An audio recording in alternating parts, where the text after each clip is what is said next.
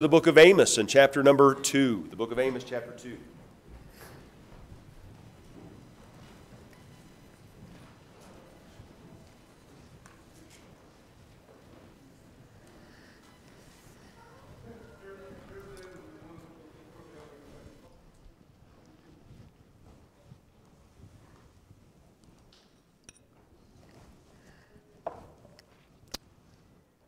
Amos chapter 2 this morning, and we're going to begin reading in verse number 4. Amos chapter 2 and verse number 4. The Bible says, "Thus saith the Lord, for 3 transgressions of Judah, and for 4, I will not turn away the punishment thereof, because they have despised the law of the Lord, and have not kept his commandments, and their lies caused them to err, after the which their fathers have walked. But I will send a fire upon Judah, and it shall devour the palaces of Jerusalem." Again, this morning, we often do this, but with such a short text, let's take the time to read it once again. "Thus saith the Lord, for 3 transgressions of Judah, and for 4, I will not turn away the punishment thereof, because they have despised the law of the Lord, and have not kept his commandments. Their lies caused them to err, after the which their fathers have walked. But I will send a fire upon Judah, and it shall devour the palaces of Jerusalem." Our title this morning is this: The Sins of the Good Kids. The Sins of the Good Kids. Lord, would you help my spirit this morning? And Lord, my walk with you, my desire to please you, Lord, that it would be right, that my motives would be right, that, Lord, you and I would be good. I trust you'll use your word as you see fit. Lord, that it would be a balm to some, and it might be a prod to others. Lord, and may we just put it forth and allow you to, Lord, make application of it as you see fit. Lord, please be with Brother Lowry today as he travels, he and his wife, Lord, with heavy hearts as they come home for a couple of weeks, Lord, in the passing of his brother. Thank you, Lord, for salvation. Thank you that salvation is eternal and not, Lord, based upon our work or effort. Lord, that in spite of the fact that his brother was not faithful at the end, you were faithful at the end. And so we rejoice in our salvation, Lord, in that. Help us, Lord, to do right today. Help us to be made more like you today. Help us to love you more today. In Jesus' name we would ask it. Amen. My wife and I were watching television this week, and probably not a great way to start a sermon, but my wife and I were watching television this week, and we were watching a program, and my wife said this. My wife goes, "That character reminds me of the older brother in the story of the prodigal son, because he's the good kid in the story, he's the good kid in the show, and yet he's not acting like a good kid at the moment." Come on, we all know what that's like, where there are people who are the good kids, and yet they're not acting in the good kid manner. They're messing up a lot. We typically do put people into categories, don't we? No, I'm not saying it's right or wrong, but undeniably we tend to put people in categories. That's a good person, that's a bad person, that's a faithful person, that's an unfaithful person, that's someone who's going to be helpful, that's somebody who's not going to be helpful. We typically do put people into categories. And now we also typically put sins in categories. Come on. If nothing else, sins of commission, sins that people do when things they do that they're not supposed to, and sins of omission, sins when we don't do what we are supposed to do, would be just a general category of sin, but categories also of kind of the big sins, the lesser sins, the more socially acceptable sins. I mean, you're looking at me funny, but we understand what we're talking about this morning. So in our text today, we're reading about the country of Judah. He finally gets to Judah, all right? Remember, he's been highlighting other country sins to teach Israel a lesson. He's shining a light on them to teach us. This is a rarity in Scripture. He doesn't often do it like this, where most of the time when God shines a light, we'll just, for sake of argument this morning, shines a light on Brother Keezer's sin. He's doing so that Brother Keezer would fix his own sin. In this situation, he's shining a light on Brother Keezer's sin so that we might learn from his sin and not suffer the same fate as him, all right? Because, the school of experience has a high education, but also has a very high cost. And so he's trying to get us to avoid those things. So he's been talking primarily of heathen cultures and heathen places, Gaza and Tyrus, Edom, Ammon, etc. And now he finally gets down to the country of Judah. Judah is the good. Even of the nations of Israel, the northern tribes and the southern tribes, Judah would be the good kids. They would be the ones who have done right, or at least the ones who have done right the most. If you're grading on a curve, a very big curve in some cases, all right, being generous there for them. But now we're learning of the sins of Judah, and then in verse number 6, we'll finally get to the sins of Israel. That's who he's actually talking to, all right? So in verse number 3 and 4, he's talking to the good kids, and he's shining a light on them to teach us a lesson. Teach the nation of Israel. We are not the nation of Israel, but because he recorded it for us in Scripture and preserved it for us until now, it's to teach us a lesson, all right? So we are to learn from these experiences. Verse number 4, thus saith the Lord, for 3 transgressions of Judah and for 4.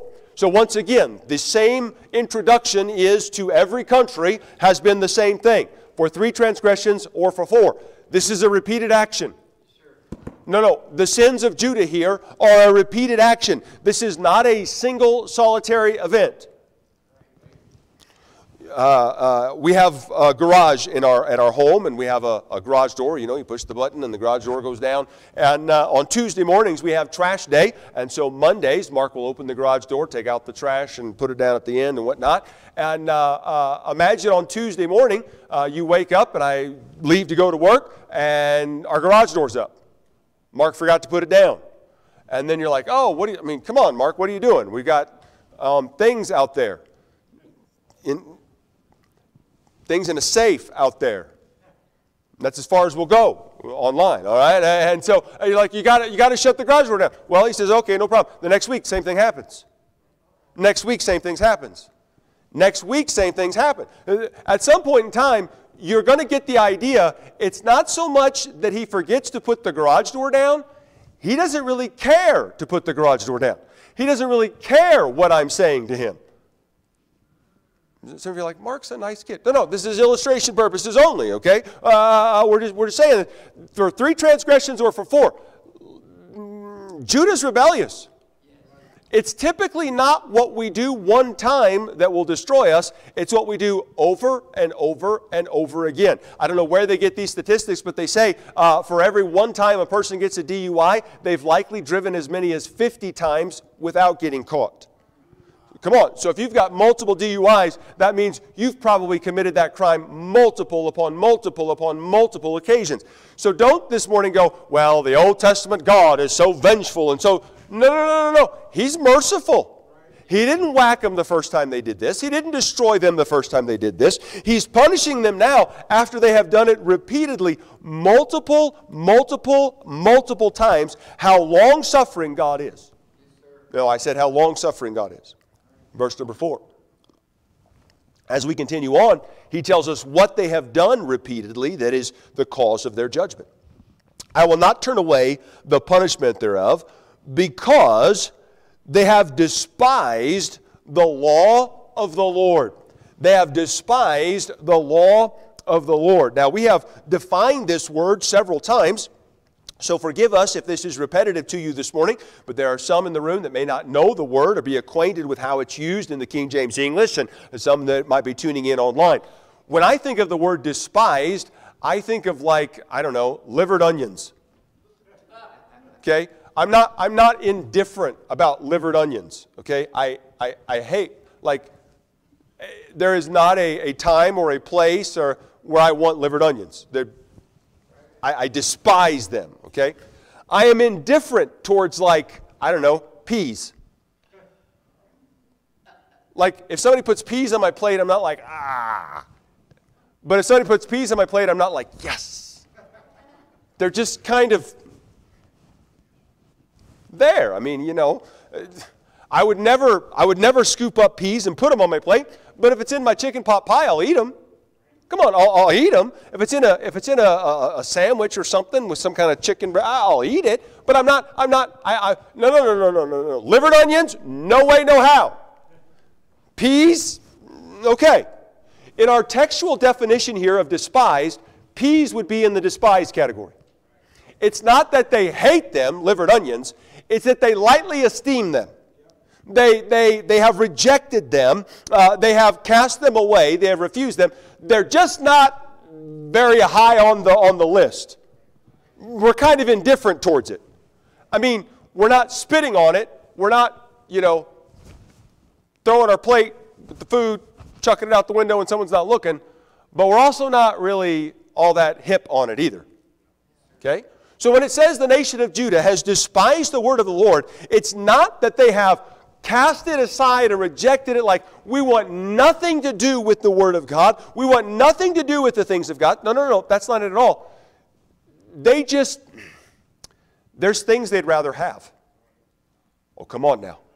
I'm using that expression too often, too frequently when I say, oh, come on now. But you catch what I'm trying to say. I'm trying to get with us. I doubt very seriously anybody got up this morning and came to church, to Sunday school, in time for Sunday school, they goes, I hate the Bible. I hate the Word of God. I dislike, every time it's preached, my ears bleed. By the way, if that's true, you got trouble. You got multiple troubles if that. But have we ever gotten to the place where we're like, there are things I'd rather have. They're not things that we'd not rather participate in. He's talking here about the law of, when he says the law, this would be the first 5 books of the Bible, the law of Moses, Genesis, Exodus, Leviticus, Numbers, Deuteronomy. By the way, I think I can say this without God striking me dead, not exactly the favorites in the Bible as far as our Bible reading.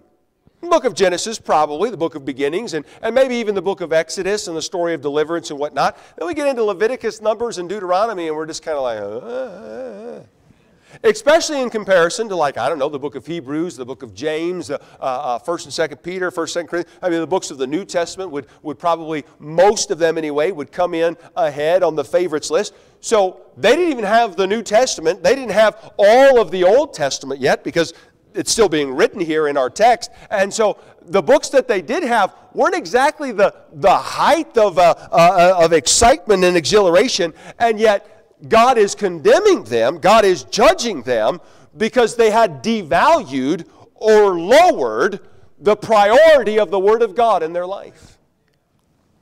The law would say, do this. And they would go, I don't think so. The law would say, don't do that. And they would go, maybe if I only did it once. They had, listen, follow me here, something else or someone else was substituted for what God said. Let me repeat that. Something else or someone else was substituted for what God had said in His Word. Judah is guilty of the crime of not taking the Bible and going, I hate the Bible, and chucking it out of the way. But rather, they had lowered it, they had devalued it in their mind and in their life, where there were other things that were now of more consequence, of more significance, of more influence than this. Perhaps we have been guilty of that at times too. Our emotions cover or mean more than what the Bible says. What do you mean by that? Well, I don't know. You're fighting with your wife, and the Bible says that we're to be honoring to her as unto the weaker vessel. We know that's what the Bible says, but man, we've got that zinger. We've got that statement that's going to put her in her place. I guess I'm the only sinner here this morning. We know what the Bible says, but we substitute our emotion instead of what the Bible says. We act on our emotion instead of what the Bible says. You know what we just did? We just lowered the Bible. We didn't cast it out. I didn't say you set fire to it. No, you lowered it and you placed your emotions on a higher plane than it. That your emotions and your feelings matter more to you than thus saith the Lord. We often do it with family. We often do it with family. Where family dictates what we do instead of the Bible dictating what we do.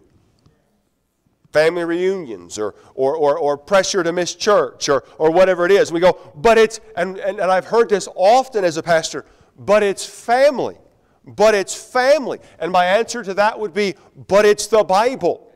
It's the word of the Lord, all right? And that would be an example of, I didn't say you hate the Bible. I didn't say you're cutting out portions of the Bible or taking a spray can and spraying out different portions of the Bible. You wouldn't do that. You wouldn't think of doing that. I wouldn't think you would think of doing that.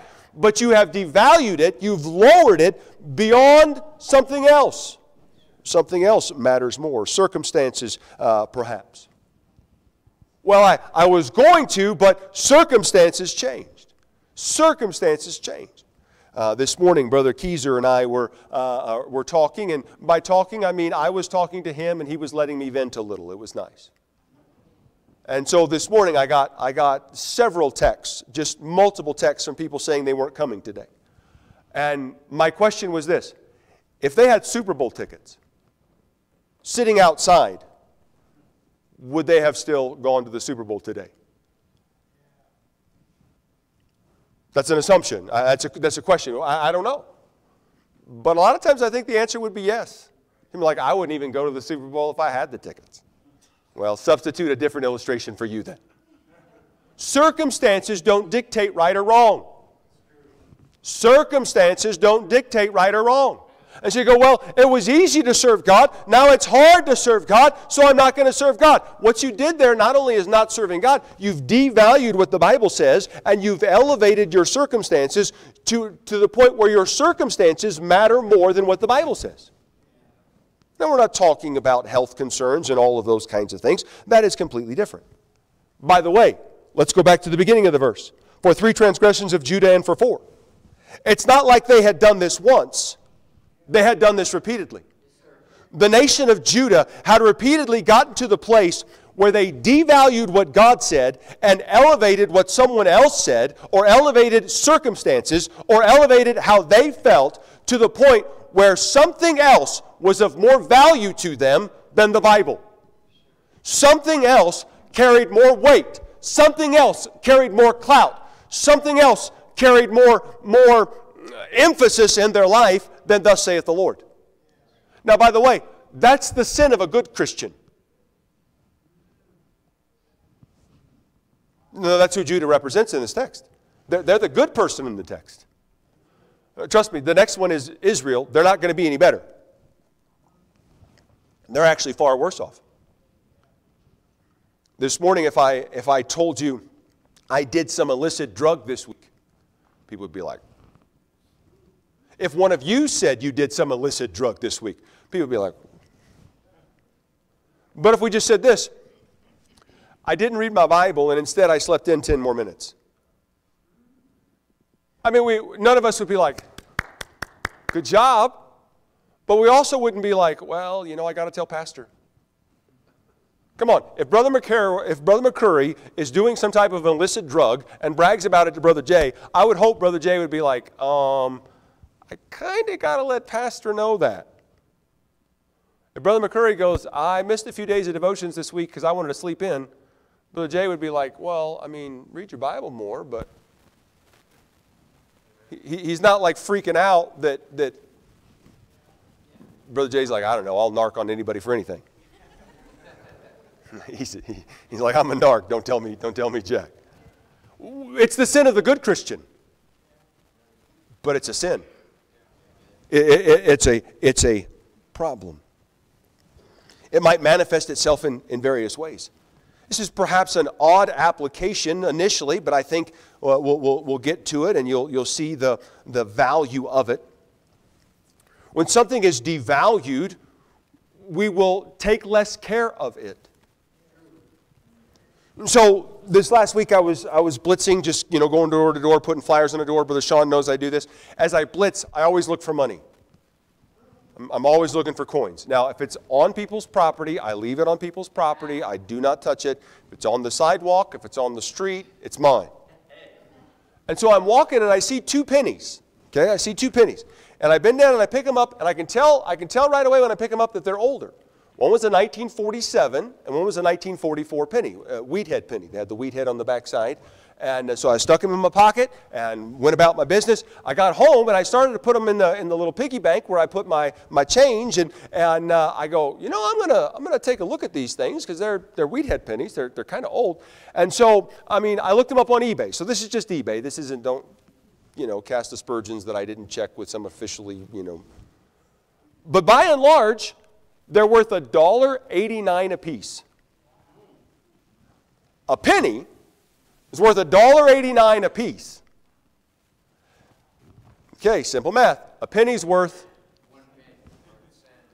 but these pennies are worth 189 pennies.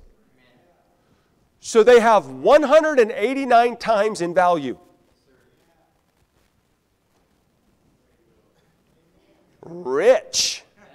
Telling you, serving God pays. Serving God pays. And so I'm super excited. And then so I'm reading the listing after I pull it up and start checking, and it goes, but it must be in mint condition, in pristine condition was the term that they used. There's like nicks on the corners of it where it got ran over and crushed into the concrete, and there's some scratches and some. So where it should be valued at 189 times its original value, it's not. In fact, I probably couldn't even sell it for 50 cents. Why? Because it got devalued because of how it was handled. It got devalued because of how it was handled. The nation of Judah devalued the Word of God based on how they handled it. And it led to many more problems we'll get to here in just a moment. So if something is devalued, we'll take care of it less. When I first looked up and saw $1.89, I'm like, I'm going to take pictures of these things and sell them on eBay. And then I read that they have to be in pristine condition, and mine aren't in pristine condition. So you know where they ended up? In my piggy bank with the rest of the pennies. Because they're devalued. The law of the Lord is perfect. It's complete, converting the soul. Heaven and earth shall pass away. My words shall never pass away, Jesus said. So if you take the Bible and you believe it to be perfect, and then you start allowing other people's thoughts and other people's emotions and other people's doctorate degrees to get you to begin to question the validity of the perfection of the Bible. Come on now. Amen. It will be worth less. Amen. If something is perfect, it is worth this. If something is less than perfect, regardless of how less, if something is perfect, it's worth this. If something is less than perfect, it can only be worth that. It is, listen, it's devalued. Come on, it's devalued. And this morning, there are many people, some with malicious intent and some with ignorant intent, but have devalued our scriptures and saying, well, you know, I mean, if you want to read the old King James English, you can do that. But there's a whole lot of other versions that are easier to read. And there are. There are. I'm here this morning to tell you there are easier versions to read than the King James Bible, but easier doesn't mean correct. Easier doesn't mean better. A surgeon goes, we could do surgery, we've got to crack open your chest and, you know, fix your arteries and da-da-da. We could do all that, or you could just pop this pill. It's a whole lot easier. Will that fix the problem? No, but it'll make you so high you'll forget about it. Come on, which one do you want to take? The one fixes the problem, the one's much easier and just makes you forget about the problem. No, I want the perfection that is the Word of God. And there are so many that have devalued the King James Bible for other versions and other things that I have one time heard somebody make a case that there was a different version of in the English language that was perfect. But most of the time, they never say, you should read the NIV, it's perfect. You should read the ESV. It's perfect. You should read the Good News for Modern Man. It's perfect. No, they don't say that. They say it's easier.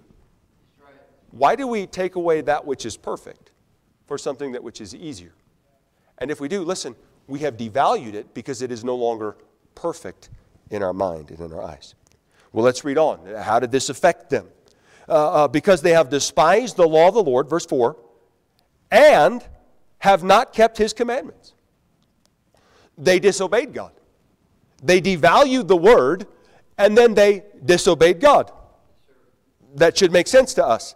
If you do not value what the law says, there will come a point where you disobey it.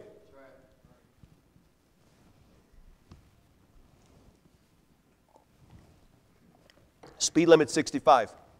What do you set your cruise at? We have good sinners in our church. I knew I could catch him with that one. 69. 70 is a sin, but 69, that's fine. You know why we think? Because we devalue the law. It's not really that big a deal. The other day I heard on the radio, they're like, and this gentleman was doing 70 miles an hour in a 65-mile-an-hour zone. And I'm like, yeah, and most people were probably passing him.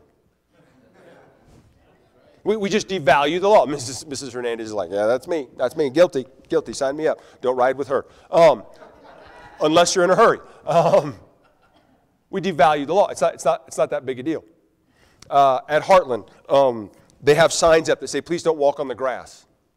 Now, I'm not going to intentionally just walk across the grass, but there are floods of people. There might be 1,500 people in the auditorium, and they dismiss, and now they're walking on these narrow passages. I'm not going to slip through people like this when there's a walkway in the grass. I'm just going to step on the grass and walk on the grass. I'm not going to intentionally violate the rule, but it's grass. Come on, it's not that big a deal. It's not that big of a crime. I don't think someone's going to come and take my ordination certificate because I walked on grass. But hear me, because they had devalued the law, they got to the place where they could break it, they thought, with impunity. Yeah. It wasn't a big deal. A pastor friend of mine got a ticket in Windsor for doing 36 and a 35. I'm like, that police officer was having a bad day. But that shows us our mindset. Well, why did I get a ticket for doing 36 and a 35? Because the speed limit's 35. You broke the law. Devaluing the Word will always lead you to disobeying the Word. That's the key of the message this morning. Devaluing the Word will always lead us to disobeying the Word. Because if something else has more value, our opinion, our society, our experiences, our family, if that matters more than thus saith the Lord, then when it's convenient for us or beneficial for us to break the law of the Lord, we will break it and not really even give it a moment's thought. Because we've devalued it. When we remove the standard, don't expect behavior to go up. Come on. We see this in our public schools. This is not bashing public school time. This isn't, I promise. But we've seen it in our public schools. We'll go real simple. Even with my kids' school. My kids go to private school, and they have a very simple lettering grade now. If it's 90 or above, it's an A. If it's 80 or above, it's a B. If it's 70 or above, it's a C. If it's 60 or above, it's a D. If it's 50 or 59 and below, it's an F. Okay? So you can get an 80 and it's a B. When I was in high school, an 80 was a C minus. You got below an 80, it was a D. They lowered the standard. Are kids smarter today because they lowered the standard? Would we put the average age and the average education, the average intellect of a 14, 15, 16-year-old who would come in on our buses this morning with the average 14, 15, or 16-year-old of 30 years ago? My mom got married at 16. My dad got married at 18. What would we think of the average 16 and 18-year-old that come into Calvary Baptist Temple getting married? We'd be like, y'all are dumb. You are not ready for this. Why? Part of it is because we've lowered the standard. We've lowered the expectation. We've devalued the standard. And by lowering the standard, you don't help people to meet the standard. You help people to feel comfortable about not meeting the standard. Repeatedly. repeatedly. Reading on in verse number 4. Now we have to think just a little bit. We have to use some grammar here to get this. They have not kept his commandments, and their lies cause them to err. Now, let's just stop right there. Their lies cause them to err. So the people who devalued the word are the people who disobeyed the word, and that caused them to error, to make mistakes. After the which their fathers have walked. So he connects it back. So we're talking about Brother J. We'll use Brother J, okay? So Brother J devalued the word, then he disobeyed the word, and that caused him to err. In the same way he erred, that's what his fathers did. So this is a generational thing. All right? Reading on, and their lies caused them to err, after the which their fathers have walked. Their lies. So it's not, they're adding, there's another sin here.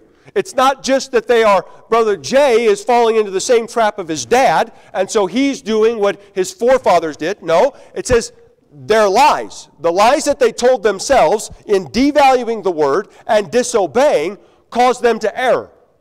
It caused them to err in the same ways that their fathers erred. Can I suggest to you this morning that here's what happened? We're just using Brother J again just as an example. Brother J is looking at the life of his parents, and the life of his grandfather, the life of his forefathers, and he's looking them in light of the Word of God. And through the light of the Word of God, they're wrong. But he devalues the Word of God. He begins to disobey the Word of God, and now he looks at them, and he does one of two things. He justifies their actions, or he minimizes their sin.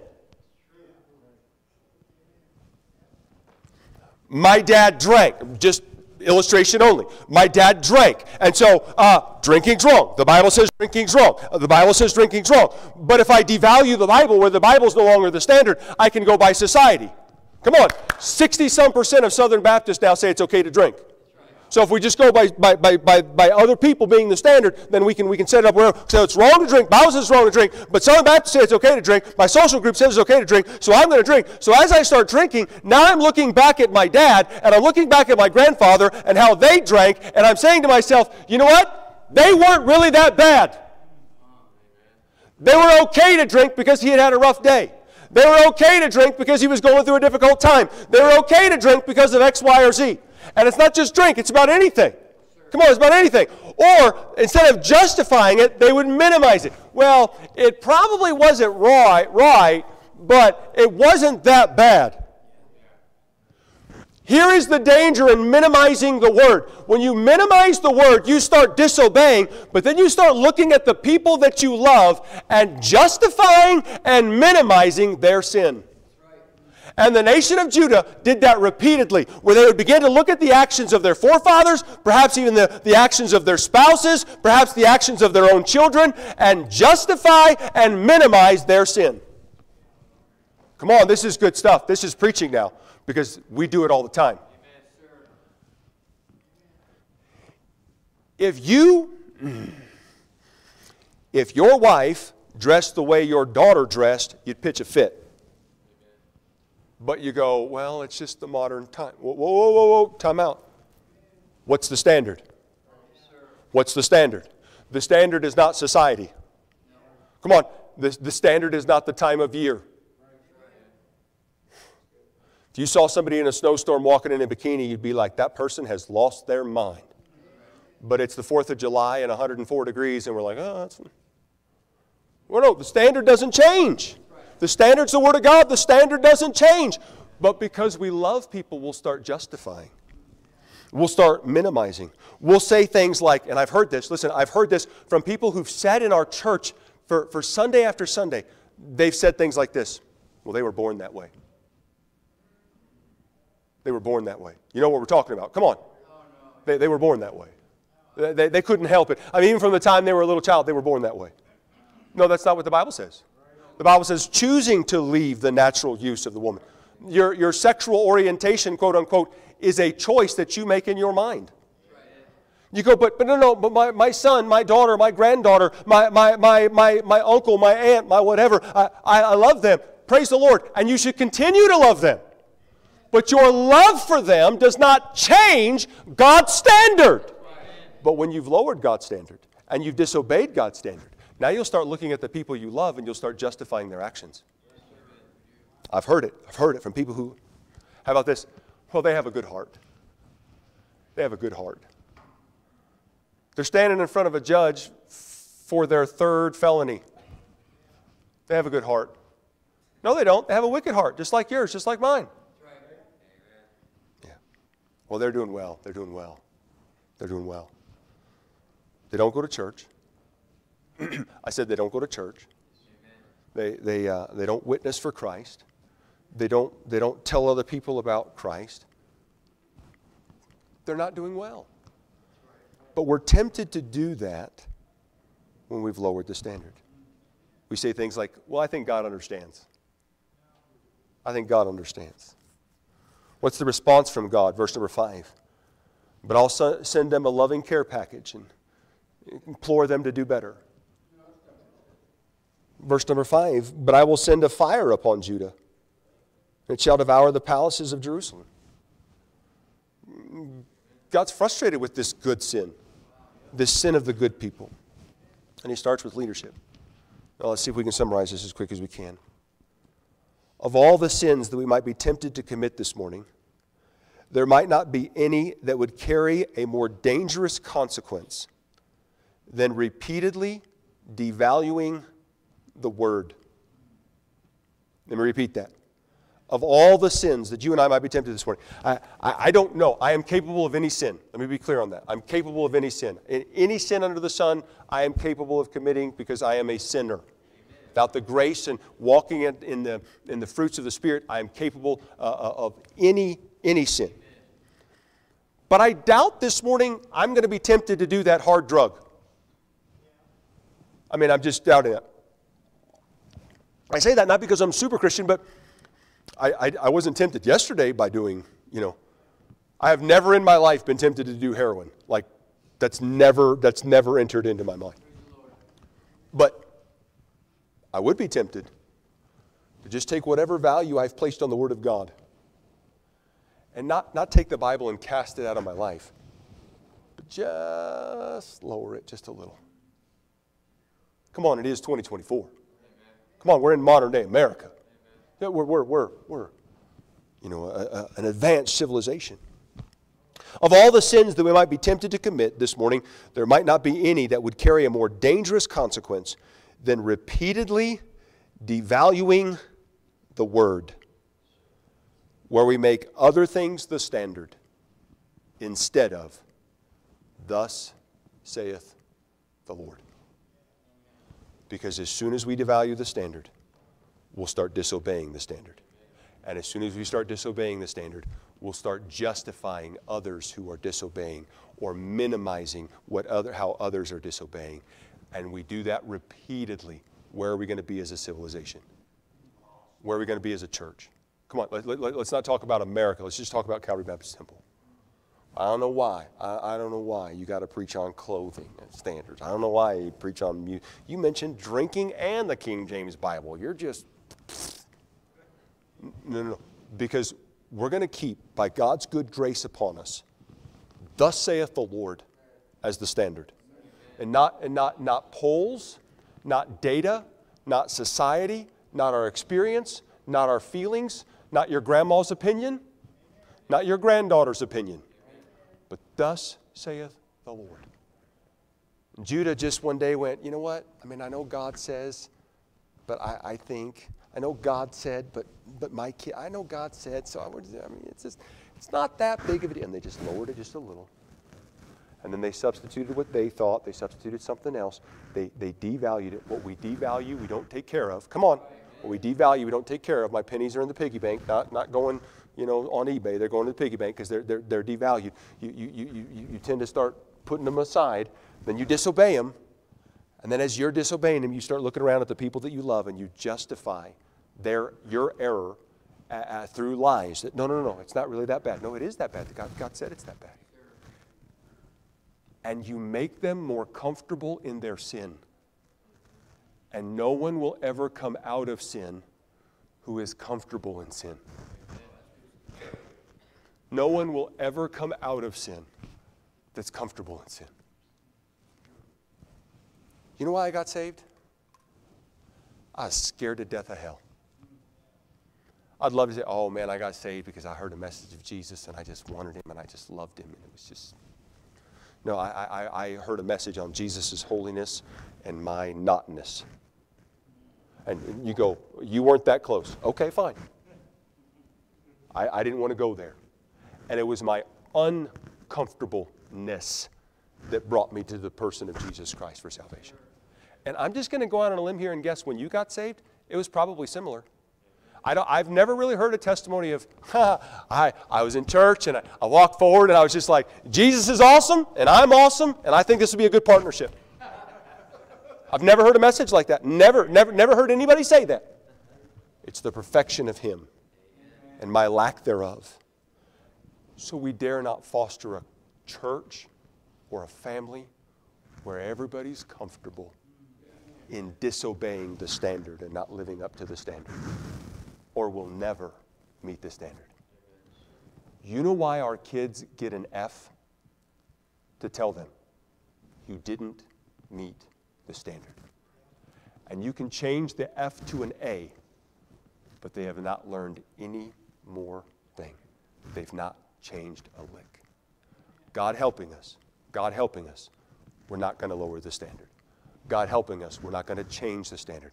God helping us, thus saith the Lord, is going to be the goal that we aspire to. That we fail, we fail. But that's what we're shooting for. That's what we're trying to live up to. Lord, I love you. Thank you for this word. I pray you'd help us, Lord, to avoid the sins of the quote-unquote good. In Jesus' name we pray. Amen.